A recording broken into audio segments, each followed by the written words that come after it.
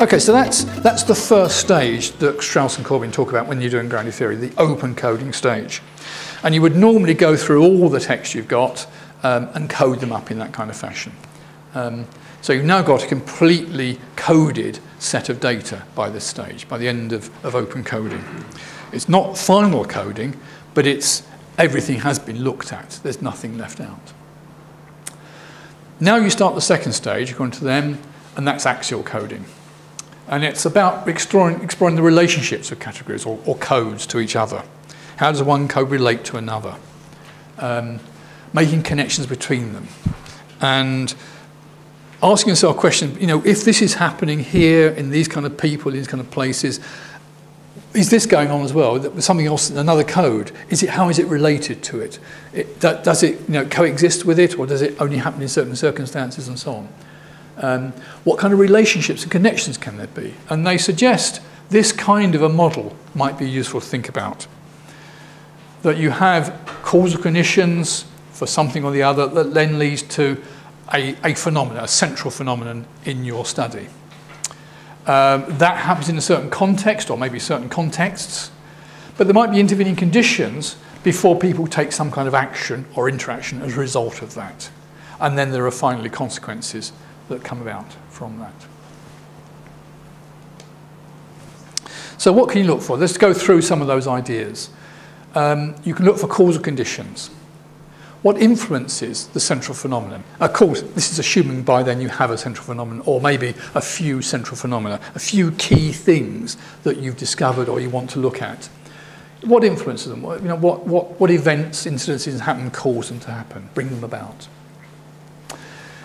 Then there's a set of questions about the phenomenon itself. What is the central idea? What is it that's happening here? What are the incidents or the actions or interactions that surround that phenomenon? What are the things that people do to manage it, to influence it? How do they relate to it? How do they get involved in it and so on, that particular phenomenon? And so you're kind of expanding your view of what that phenomenon is and who's involved in it. They also suggest this idea of strategies, ask questions about the strategies that people are adopting. What are they trying to do by doing this? What strategy do they take in order to influence that situation? When they're trying to change things, how do they achieve that change? What do they do that's going to bring something about? You can ask questions about the context. Where is it they're doing it? And that I suppose context could theoretically be temporal as well. When do they do it? What time? What stage they do it? But also where, with whom, are there others present, or do they do it on their own, etc. So a whole set of questions about where and when. You can ask questions about intervening conditions, so that they can't get to that before they've done this. So in order to get to that thing they're trying to get towards, wherever it is, the phenomenon you're looking at, they maybe have to do other things first. They've got to get others on their side. They've got to get some kind of qualification, or they've got to bring together certain resources in order to do it, to achieve it. Whole set of issues to do with interaction and action. People can do things on their own, but more commonly people do things involving others. And it's who are they involving, why are they involving them, and how do those people respond to the situation that you're investigating. And lastly, you might ask questions in your model about the consequences. What happens when they've done that, when something's finished, when they've achieved something, when they've changed something, or whatever. What is it that's finally happened? It may not be what they intended either. Now, the point about axial coding is you can ask these kind of, having got some coding done, having got some categorization of the data, you can start to ask questions about those kinds of relationships between the codes. Who's influencing this? How is this coming about?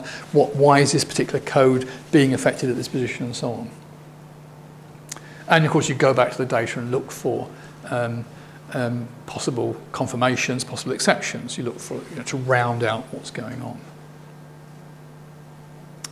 Just as in when I talked last week about analytic induction, the fact that you've got a disconfirmation, something that doesn't actually fit into the situation, doesn't mean to say you simply abandon your theory, your explanation. You may simply want to amend it, to adjust it, to tweak it, as I said last week, to make it fit.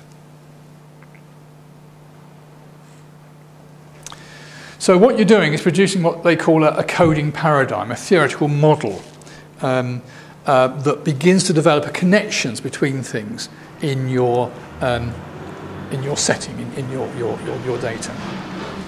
And I think I've got, yes, here an example of that.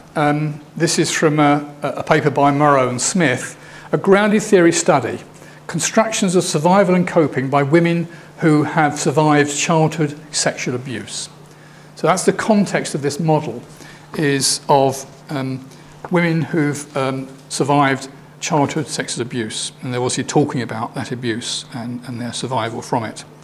And this is the model that Morrow and Smith came up with, they published in that work, about what's going on and how it's happening. And you can see they start with certain causal conditions, the cultural norms, the forms of sexual abuse and so on in the families where they were.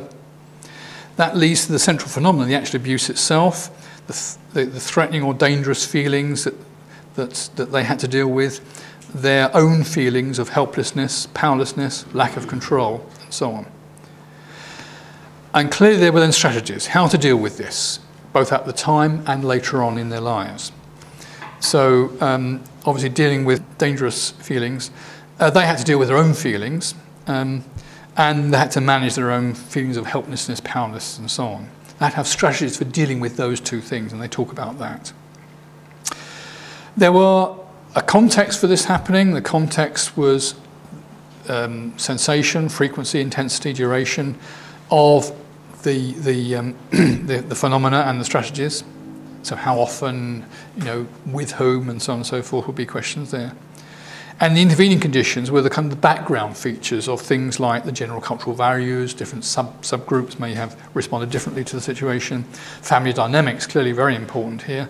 In other abuses, presumably other people being abused perhaps as well in the family, and so on. And then finally, various consequences for the women involved. Surviving, coping, how they coped, how they lived with it. Did they heal? Did they get better? Did they feel any better about it or not? What kind of paradoxes of their later life came into the picture as a consequence of their early experience?